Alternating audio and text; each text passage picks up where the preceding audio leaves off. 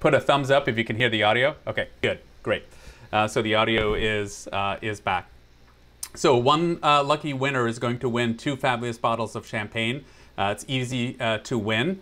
After the trivia, go ahead and go to our Instagram account and find out more there. Napa Valley Wine Academy on Instagram. All the details are there. And Jess, who is our host today for Champagne Trivia, will have more information at the end of this show as well. So let me go ahead and bring Jess on screen. Jess, so great to have you here today. How's everything in Nashville? Oh, doing great. Thank you, Chris. Excellent, excellent. So Jess, fill us in on today's format and what you got for us. Sure thing. So today is all about champagne, as you said, and this wonderful presentation is through our partners with the Champagne Bureau USA. The Champagne Bureau is located in DC, and they're representatives of the Comité de Champagne, a trade organization that represents all of the grape growers and houses in Champagne. So we have about 20 questions all about champagne. So if y'all are ready, we'll go ahead and get started. Excellent. Okay, so our first question, which country imports the most champagne annually? Is it A, China, B, United Kingdom, C, Ireland, or D, United States? What do y'all think?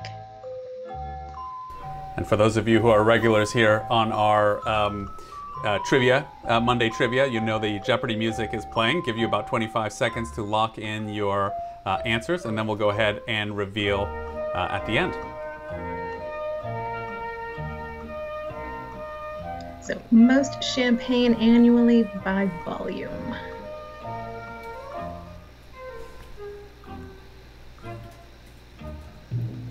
Okay, a lot of answers coming through, and it is split. Most people saying United Kingdom, but some people also putting United States as well, with a couple of Chinas thrown in there. All right, well, the answer for you smarties out there is indeed B, the United Kingdom. But follow-up question, which country imports the second most champagne?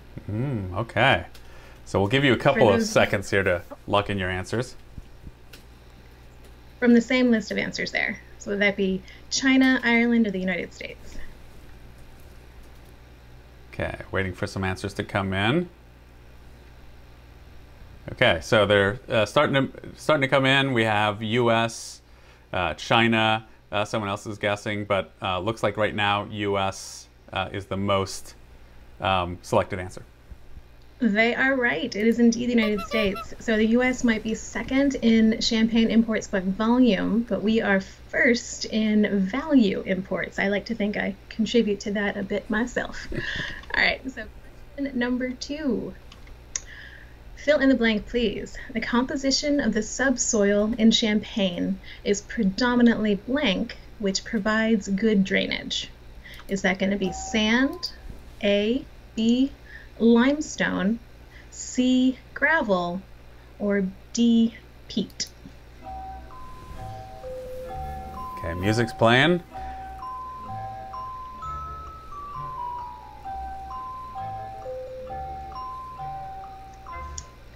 So which of these is predominantly in the subsoil of Champagne providing good drainage?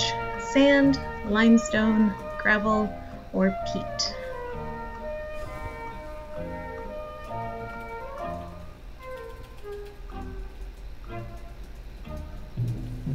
Okay, we have some pretty good consensus. A lot of people locking in the answer B, limestone, with a couple of C's thrown in there as well. Well, limestone is definitely going to be the right answer here, and that limestone chalky soil provides that good drainage, as well as imparting some minerality to some styles of champagne. So good job, y'all. Okay, question number 3. True or false? The largest bottle of champagne is called, and I had to work on pronouncing this, Melchizedek, I believe, Umuda, which holds 40 regular bottles of champagne. True or false? Okay, that's a tough one. Largest bottle of champagne called a Melchizedek Umuda, holding 40 bottles of regular champagne.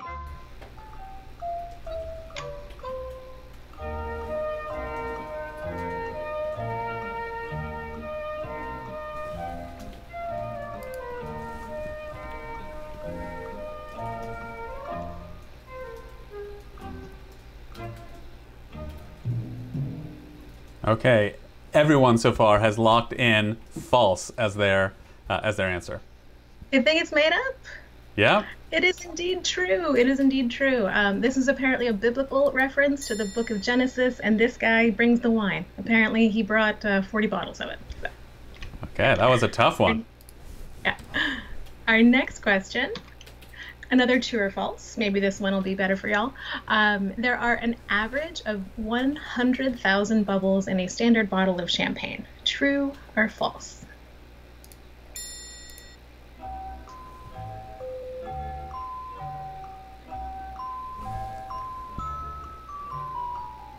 $100,000 bubbles, standard bottle of champagne. So I want to know who was put in charge of counting those.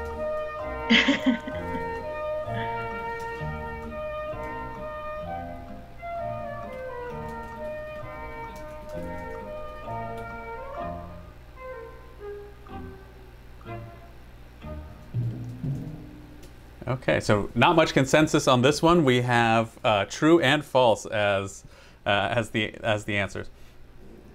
Well, this one is indeed false because it's not 100,000. It's 58 million bubbles in a standard bottle of champagne.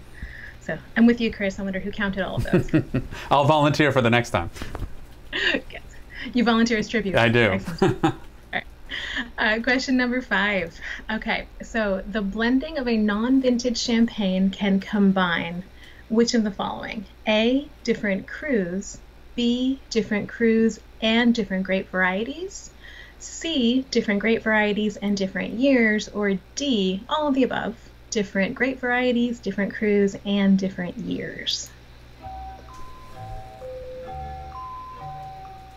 So what are we blending together? And in this case, when we're talking about crus, really talking about different growths, different vineyard sites.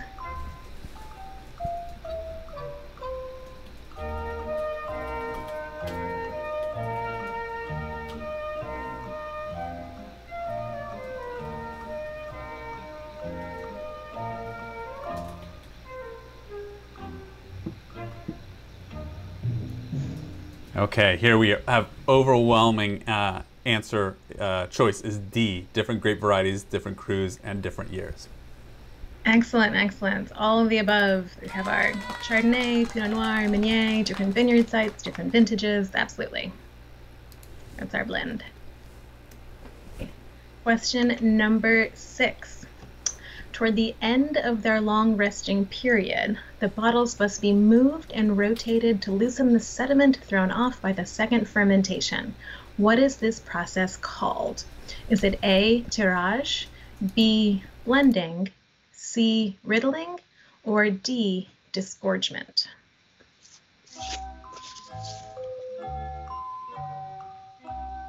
So which of these is that process used to loosen up the yeast and collect it down toward the neck of the bottle? Tirage, blending, riddling, or disgorgement?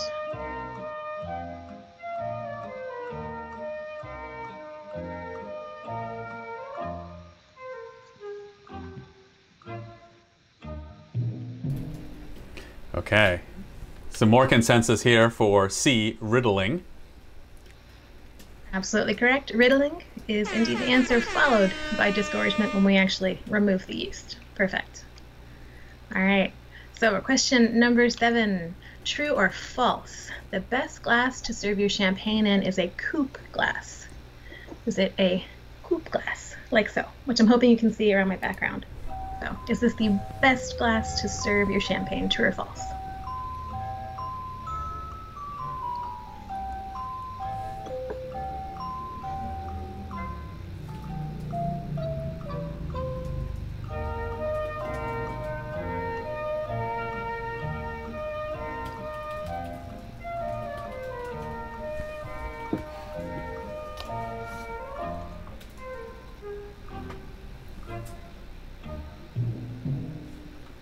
Okay, some more consensus here with false being the answer chosen. And that is correct. A tulip is a better glass for your champagne, so your bubbles will stream and they'll last longer. I like a coupe. I think they're pretty. I think they're fun. But really, the best glass would definitely be a tulip, even though the coupes are cute. All right, our next question, number 8 here. Another true or false. Champagne earned its appellation d'origine contrôlée in 1958. True or false?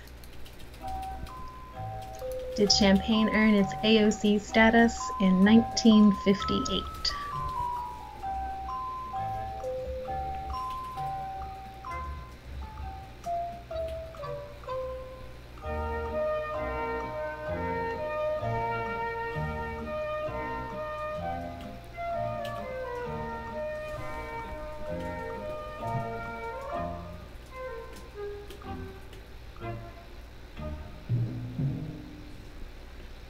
Okay, everyone's saying false on this question as well. Excellent, excellent. I'm impressed. It's 1936. You are correct. It's false. 1936, when that first round of French AOCs were approved, Champagne was among those. Absolutely, 1936. All right, next question. Who planted the first Champagne vineyards? Was it A, the Vikings, B, the barbarians, C, the Greeks, or D, Romans? Back in 3rd century AD, was it the Vikings, barbarians, Greeks, or Romans?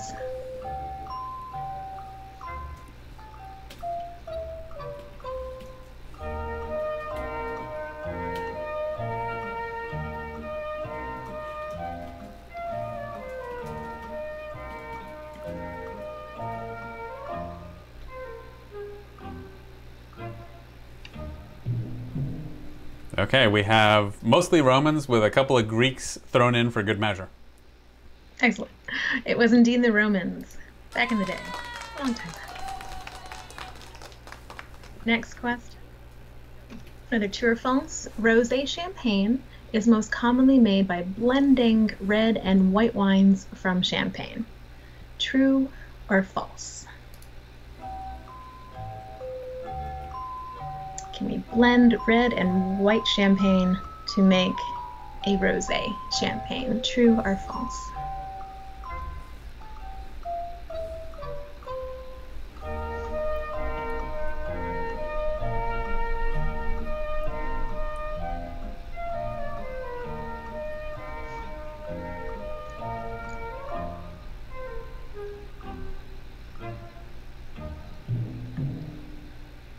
Okay, here not as much consensus in the as in the last one, so split here between true and false. Well, this is indeed true. You can blend red and white wines to make a rosé champagne, but it's not the only way. What's the other way to make a rosé champagne? Free form answer here. Free form answer. So go ahead and put those in the comment section.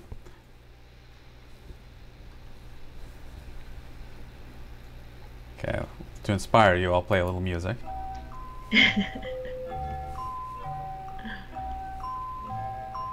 So this is worth bragging rights and extra credit.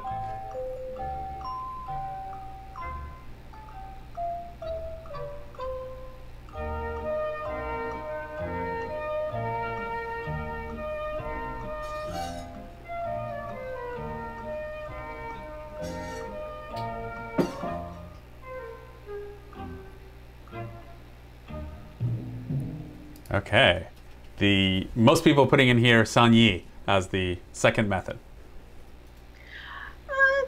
Would we consider maceration Sangny? It's not the bleeding, right? Instead, we're doing direct maceration. So we put the Pinot Noir and Meunier in with the juices and let it macerate for 24 to 72 hours, depending on the year, depending on the intensity of the colors. So not the bleeding, but instead just maceration. Great, and there are. Close. I'll shout out to Amy, Lafleur, and Al for all putting short maceration as well. So congratulations to them. Well done. Bragging rights. Extra glass of champagne. Our next question. The most expensive bottle of champagne was handcrafted from 18 karat solid gold with a deep cut 19 karat white diamond at its center. How much did this ridiculous bottle cost? Was it 4.8 million, 987,000, 2.07 million, or $361,000?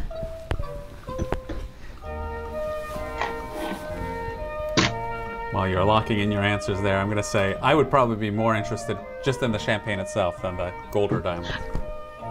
Hopefully the champagne itself was delicious as well. I don't know if she's going to show up. There's a cat rapidly approaching me here. Okay, so we have here some people saying no idea. Some people saying, so we have selection across the board. All right, well, the answer, get you out of your suspense here, is $2.07 million. Sounds like somebody fun to invite to a party if they'll bring one with them, but we'll see. Our next question, number 12 here. The minimum period in the cellar for non-vintage champagne wines is A, 18 months, B, 15 months, C, 12 months, or D, 6 months. Minimum period for cellaring for non-vintage champagne. 18, 15, 12, or 6 months.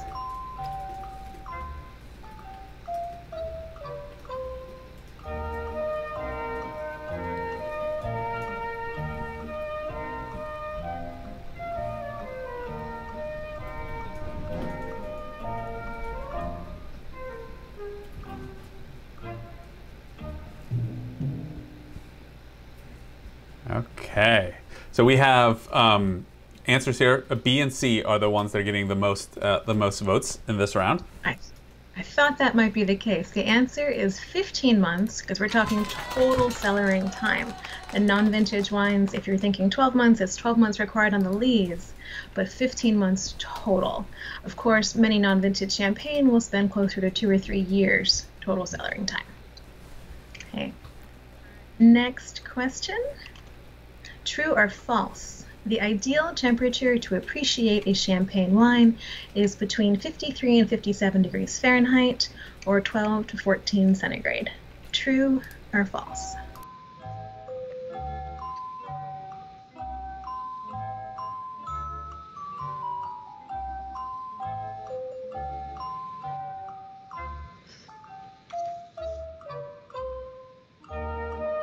Okay.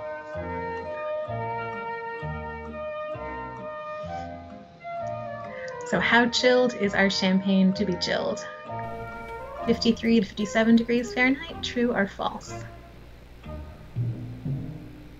Okay, here survey says the collective mind is saying false on this answer. Wisdom of the collective, indeed. It should be more chilled, 47 to 50 degrees Fahrenheit or 8 to 10 centigrade. Yes, well chilled for our bubbles. Right, next question. Marilyn Monroe once famously took a bath in champagne. How many bottles did it take to fill up the bathtub? A, 350, B, 100, C, 800, or D, 570 bottles? How many bottles to fill up a bathtub full of champagne?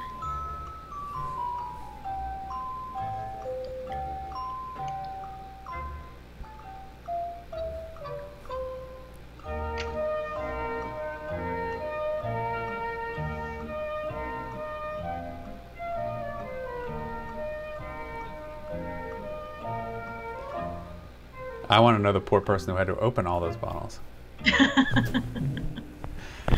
Well, and it was a big bathtub too, because a standard bathtub's only about 42 gallons, so you'd fill it up about 30 gallons, but she used more than that, so it was a big tub. Okay, so we have most people agreeing on 350 bottles. Correct. 350 bottles of champagne for Marilyn Monroe's bath time. Yes. Okay, hopefully she had a straw with her. Yes. Yes. All right. A quote here for you. Who once famously said, "Remember, gentlemen, it's not just France we are fighting for, it's champagne." Was it A, Alexander Millerand, B, Franklin Roosevelt, C, Napoleon Bonaparte, or D, Winston Churchill? So who said this famous quote? Not just France we're fighting for, but champagne. If you're not familiar with the first gentleman, Alexandre Millerand was the French PM and then president in the 1920s. A little context for you.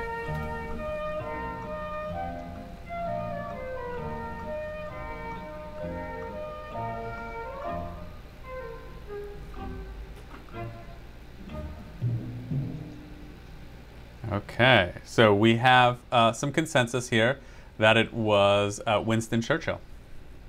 It was. Famous quote of Winston Churchill rallying the troops during World War II. So, yes. All right, next question here. Another true or false.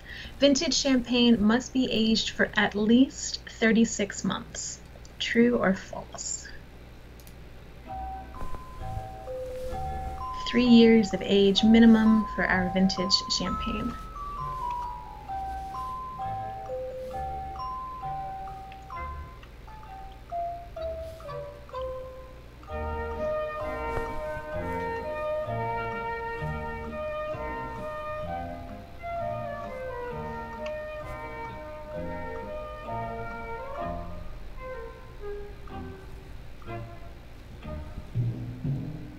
Okay, more consensus here with true being the most selected answer.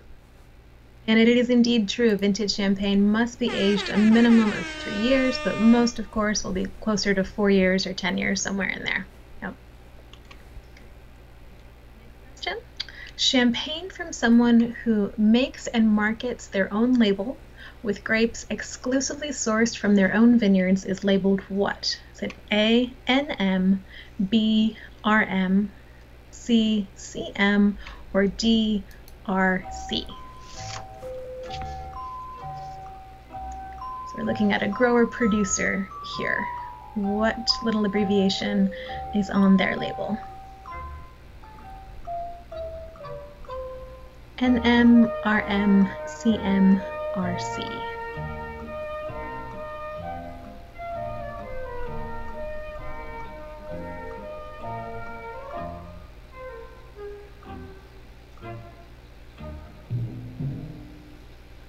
Okay, here we have again some consensus with B, RM as the answer. Indeed, RM. And for those of you who said RM, what does RM stand for? Okay, so go ahead and put what RM stands for, the abbreviation, into the comment section. We'll play a little music here.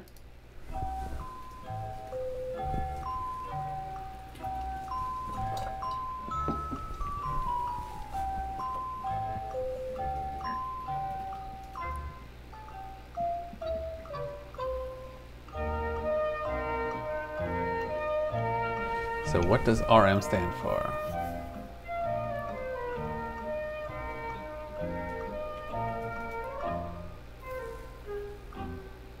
Grower producers here. Okay, so we have several people putting in recollant manipulant as their answer.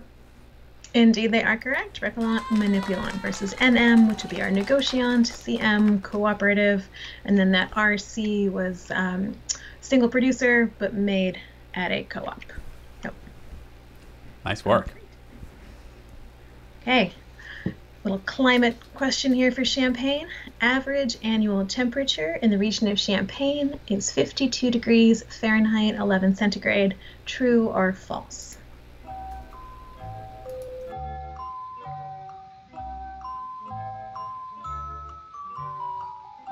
(52 Fahrenheit, 11 centigrade). True or false?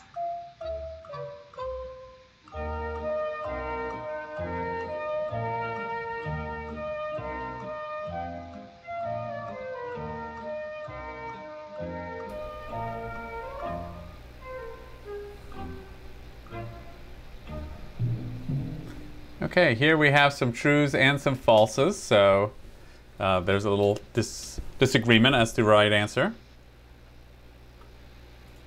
Well, this is indeed true. It was a cool continental climate, annual temperatures of 52 Fahrenheit or 11 centigrade. All right, moving along, one more quote here. Who famously said, "I only drink champagne on 2 occasions, when I'm in love and when I'm not"? Was that A, Coco Chanel, B, Marilyn Monroe, C. Cher, or D. Audrey Hepburn? Who said, "I only drink champagne on 2 occasions, when I'm in love and when I'm not"?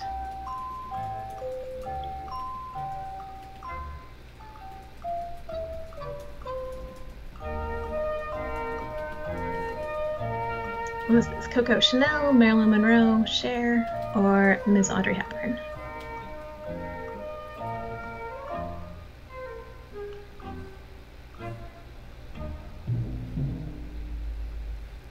Okay, here we have the A, B, C, and D's of answers, so all over the place.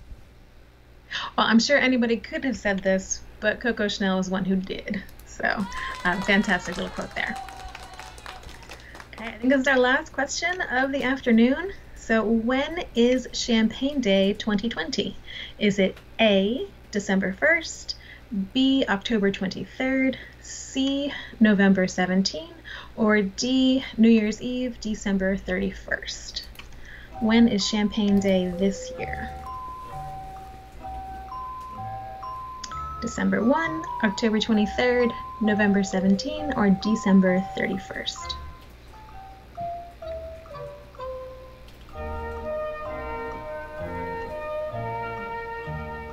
The answer is actually my birthday, so if anybody who knows me well enough, that would help them with the answer here too.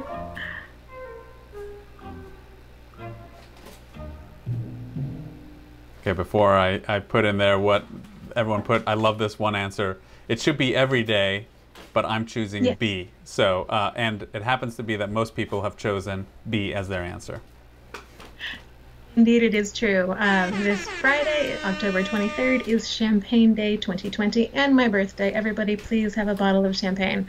Raise a glass. So, if you would like to win free champagne, the Champagne Bureau is giving away 2 bottles. Just do a handful of things with our social media. So, like the Napa Valley Wine Academy's Champagne Day Instagram post. One should have gone up right at about 2 o'clock Pacific time for you to find.